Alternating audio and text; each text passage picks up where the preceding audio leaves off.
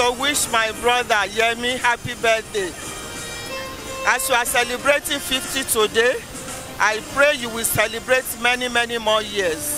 In the name of Jesus. Ìgbádùn ọdún kan ni o. Nínú àlàáfíà, ní ìlera lórúkọ Jésù. Àmín. This is to wish Yemi a happy 50th birthday. I wish you many more years in good health, in abundance of prosperity, and you will see your children's children in the mighty name of Jesus. Happy birthday, my brother. All about Yemi Adeniyi. That's my brother from ATL. Bro Yemo, I wish you all the best. Happy birthday to you. You know you are so wonderful and you are a person that everybody loves. You've been there for everybody. That is why we all flew down here to celebrate you. Happy 50th birthday and welcome to the club. Welcome to the 5th floor. We all love you from the Orekoya family. Much love, bro.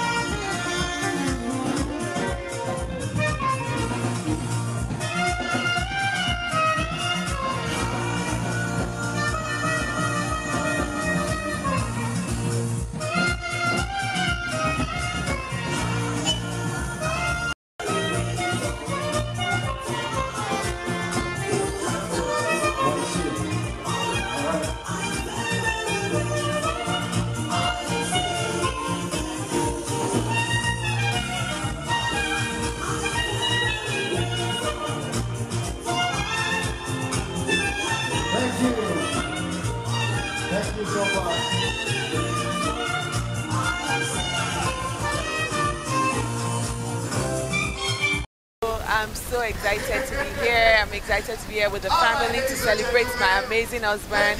I just want to wish him a very, very happy birthday. 50th is a very great milestone.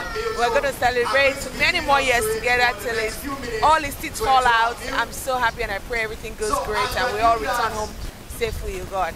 Thank you. Thank you so much. I want to go ahead to say a big thank you to all our friends, especially the ones that came with us from several parts of the world.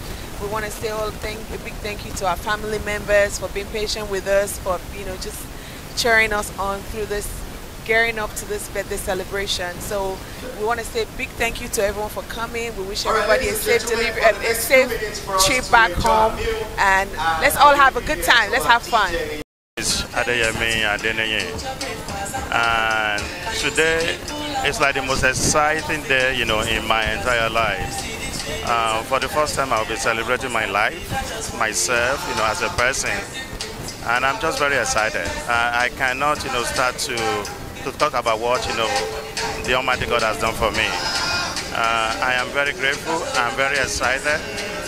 And also, when I look around and I look at, everyone around me here, I don't know what I've done, for everyone to be here today.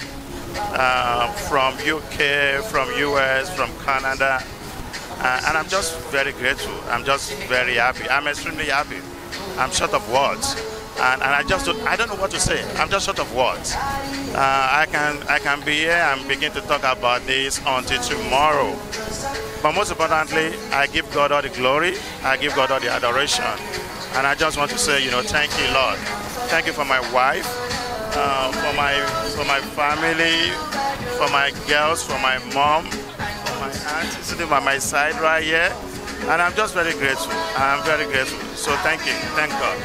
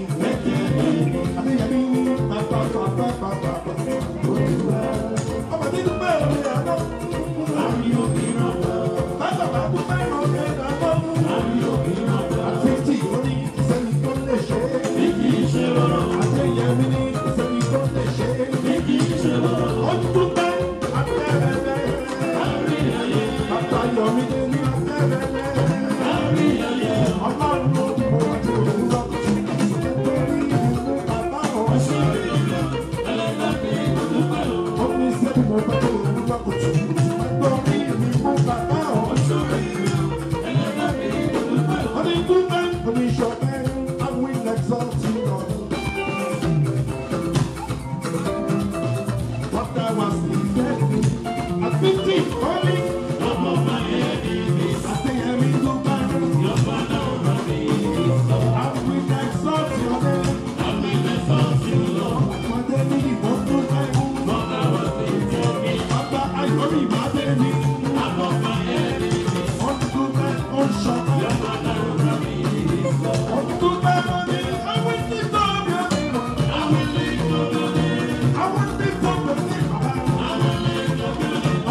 want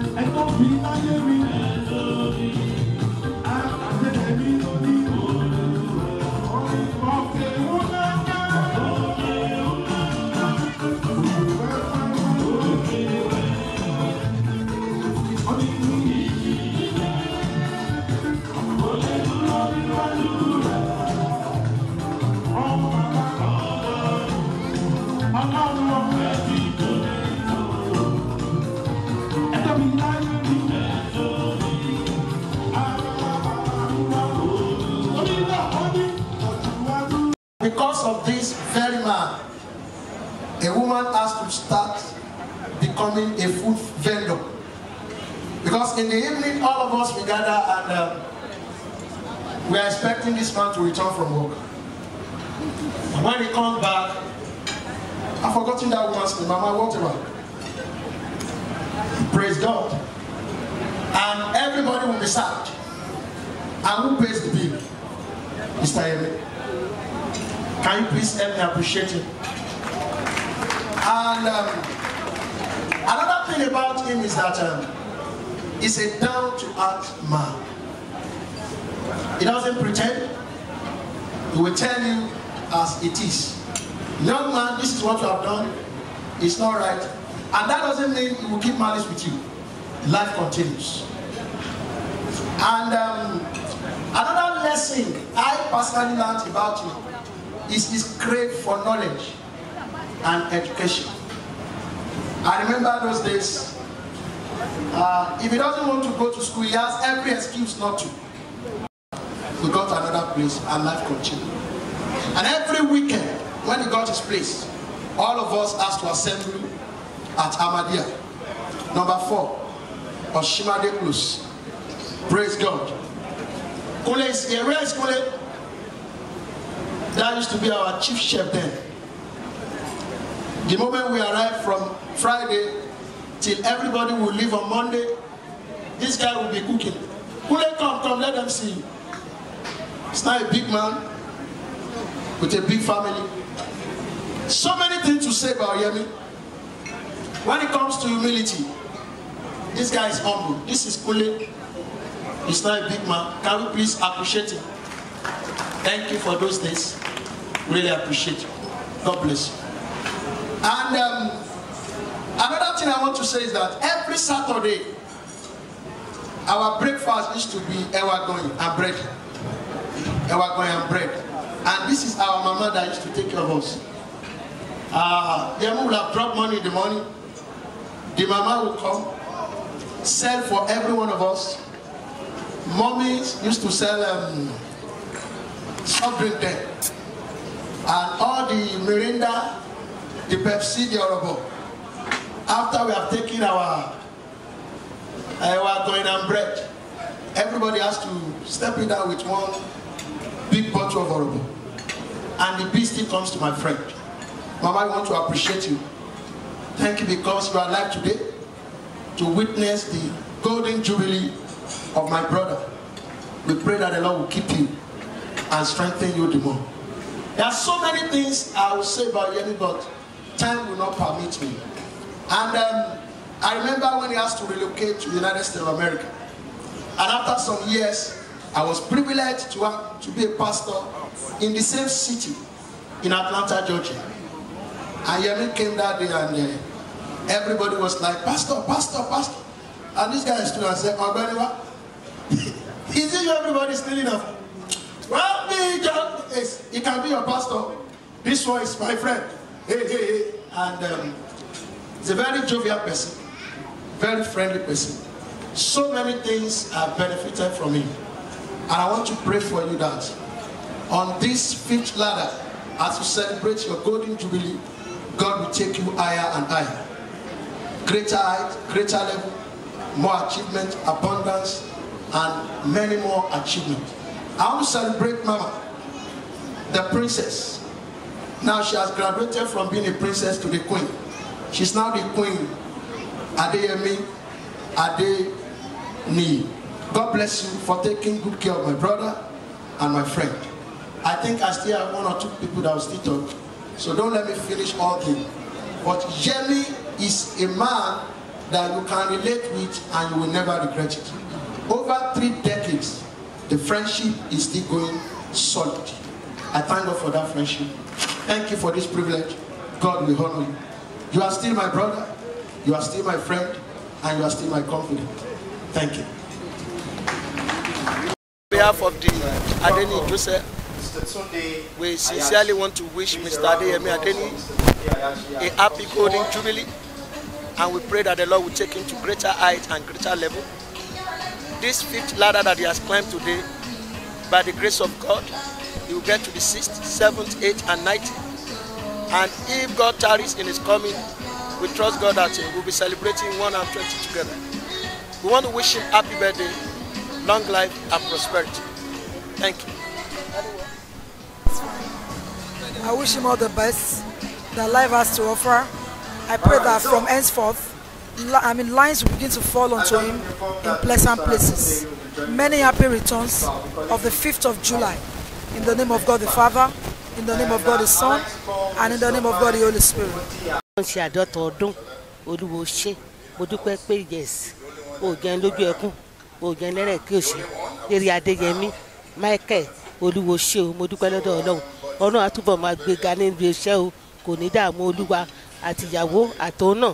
ìrìn àjò wọn ní bí ọmọ aráyé nínú Olúwa Ọlọ́run á dá ọmọ wọn sí Olúwa lórúkọ Jésù ni mo gbà ládùúrà gbogbo àwọn tó wá sí ìrìn àjò yìí Olúwa láti káàkiri orígun mẹ́rẹ̀ẹ̀rin àgbáyé ayọ̀ tí wọ́n débí ayọ̀ ni wọ́n fi máa padà ní gbogbo ọ̀nà bẹ́ẹ̀ ló máa rí àṣẹ ọ̀run gorí ẹ̀ ọdún oṣù. Happy birthday to you, Yemi Adeniyi. We love you. I wish you more years to come to celebrate in good health and in prosperity. Thank you for having us. Let's have a good time. Thank you so much. And he has been there for us all the time. I'm so happy for him. I thank God for this day. And he came to us. Thank God for everything. Thank you, Jesus. Thank you, Jesus. Thank you, Jesus. I wish him many more years on the land of the living in good health by the special grace of God. Thank you so much for coming. Thank you all.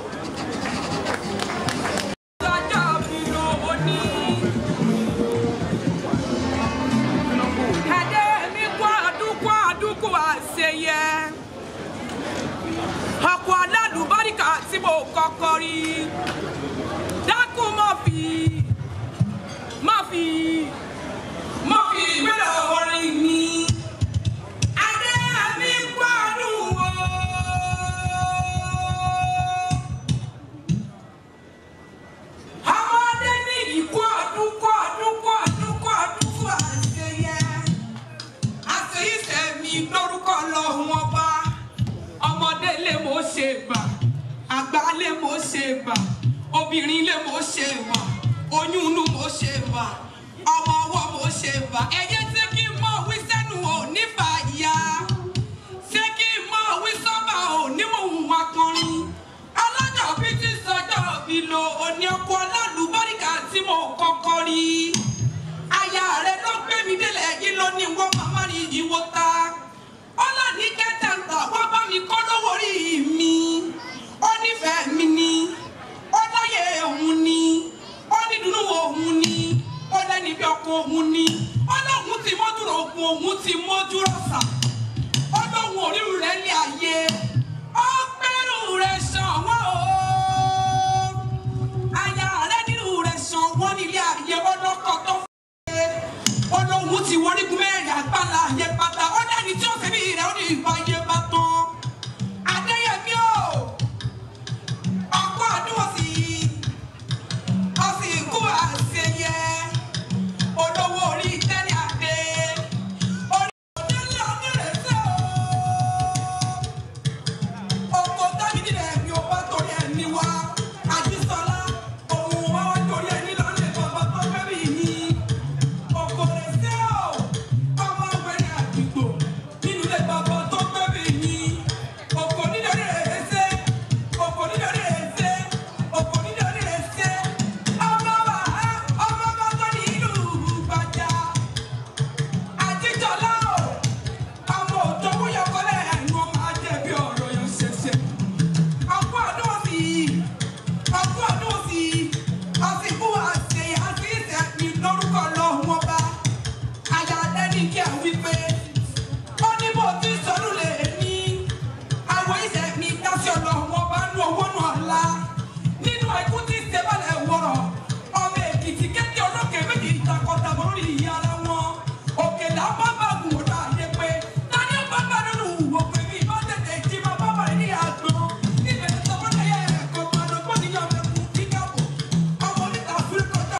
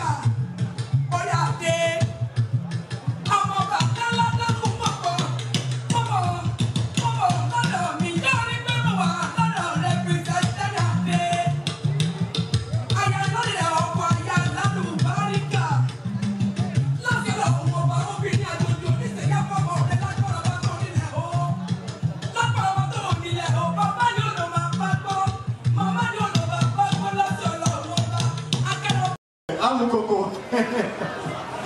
Aja, Ajebule, Agege, Agbotikuyo, Amu Odopi, Aje. Happy returns of today in the name of Jesus. I am so happy for you. Thank you for the 5th floor. I, on behalf of myself, my husband, Bishop Dunradi Deji, and my children, we're saying happy birthday and many happy returns. May the Lord bless you. And we love you so much here. May God bless you. And on behalf of all of us that are present here, and some of us that could not make it, we say happy birthday to you, brother. You can make that applause better and louder. Thank you so very much, sir. Next. My brother, it's not my friend though. It's my brother. We were all born and raised on the same street. I've known Yemi for, I would say, for 50 years. He's 50 today. And I would say I've known him for that long. Very good guy, very good man. I remember when Yemi used to work at Radio Saga. My uncle doesn't know this. My uncle has a house at Olonje, Papa Chao. We were about 15 guys living in that house. My uncle doesn't know he was in London. He was like, okay, and you guys say, well, okay. We said, well, okay. Yemi feed everybody every day. Every day, every day. He will go to work, he will come back. If he doesn't come back from work, we don't eat. That's how good this guy is. An awesome guy, great guy. That's for me, my whole family to be here today, it's just because of him. That's how good Yemi is. He's not a friend to me, he's my brother. I remember when I went to the United States, I said, you coming to join me? He said yes. And I think about a year or two later, he came and joined me. And we've been there together. If I don't call him, he will pick up the phone and call me. He will say, Baba, oh, pay me now money. I'm sorry, Baba. He will still call me, you know. Great guy. Great guy. This is my brother. This is not my friend. And I said, my brother. I love him to death. I love him, I love him, I love him. And I would do anything for Yemi. Yemi would do anything for me. I have a lot to say, but I don't want to keep us waiting because I'm late. I'm sorry about that. I missed my flight in Cairo. I was supposed to be here yesterday, but I'm here now. So I don't want to keep us waiting. I want us to just to continue to marry and to celebrate with Yemi. Thank you, everybody. Thank you, and thank you so much. Thank you.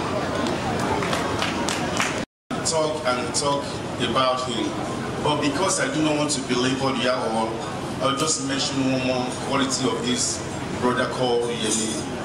I recall a few years ago when a family member was sick back in Atlanta, and we were requested we need to be in the hospital for so many weeks. Throughout this period, Yemi took pity out of work to sleep on the floor with me day and night for almost 3 weeks until we were discharged. Yemi, as you celebrate these golden years, so shall you do 60 in the name of Jesus, so shall you do 70, so shall you do 80, 90. You will see your children.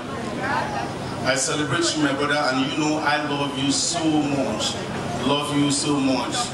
Thank you, Yemi, for all you do. Thank you. Ladies and gentlemen, please arrive. Okay. What about Mr. Yomi and your Joko? Is he present now? All right. Even when I was the final year, it's still, in fact, his contribution to my success is uncountable. It's not something you can. So I just want to say, because I don't know what to say again, than to say you are just starting afresh. You are starting afresh in a way that no man can determine your height in life in the name of Jesus. Please, I want us to use this opportunity, because honestly, if I begin to say anything from now, I may not end it like I said earlier on. Yemi is a man who has been able to dedicate his spare time to the service of God and humanity. And that is why you can see that it's obvious today that we are here to celebrate him. Like I said, it's a phenomenon. And God will take him above his own expectation in life in the name of Jesus. Yemi, we love you dearly. God bless you. Everybody's situation. Number two is how he takes care of his family. If he calls you God, don't joke with that person. You know, the way he takes care of his mom, the way he looks out for all his siblings, the way he talks about where he's coming from, the hard work, let not make excuse of I'm coming from this, I cannot. You know, he's always championing himself. He's a man that is very full of pride, but not proud.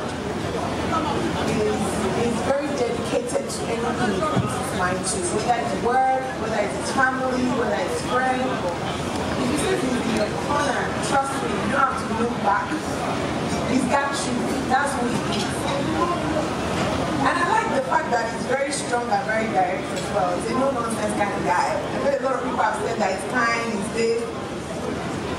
What you see is what you get, but with him also,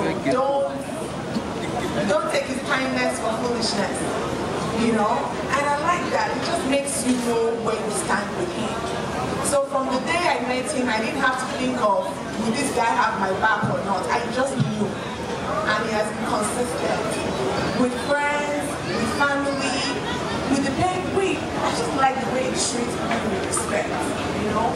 And I just pray to God Almighty Father that this day will just be like a landmark of something great, something new, something, you know that it's worthy of being celebrated. Because that's the kind of person he is. He should be celebrated every day. And I love the way he's been such a fantastic dad. The kids, oh my goodness, if they don't see him, once they see him like this, like I've not existed in life, I'm like, okay, I've been here, all of a sudden he's daddy, you know? So thanks again to everyone that's, testifying to, not just testifying, but also recognizing who he is. Because a lot of people, some people don't appreciate that. And it's a testament to, again, the kind of people that he draws, the kind of people that he's surrounding. So let's all continue to have a good time. And thank you to my amazing husband. I love you very much. Thank you. Can I get 40? And can I get 50? To you, everybody. Happy birthday.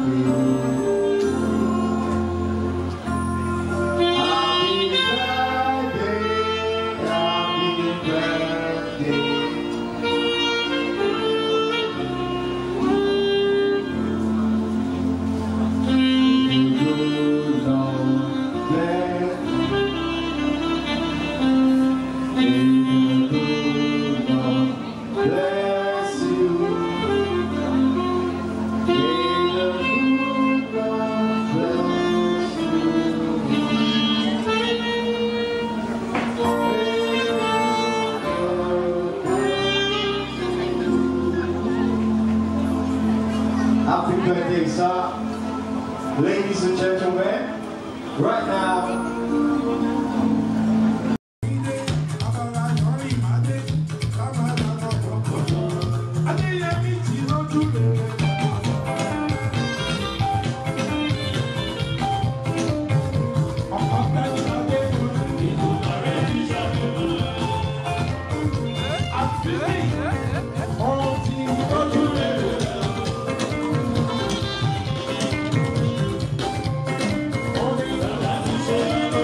Oh,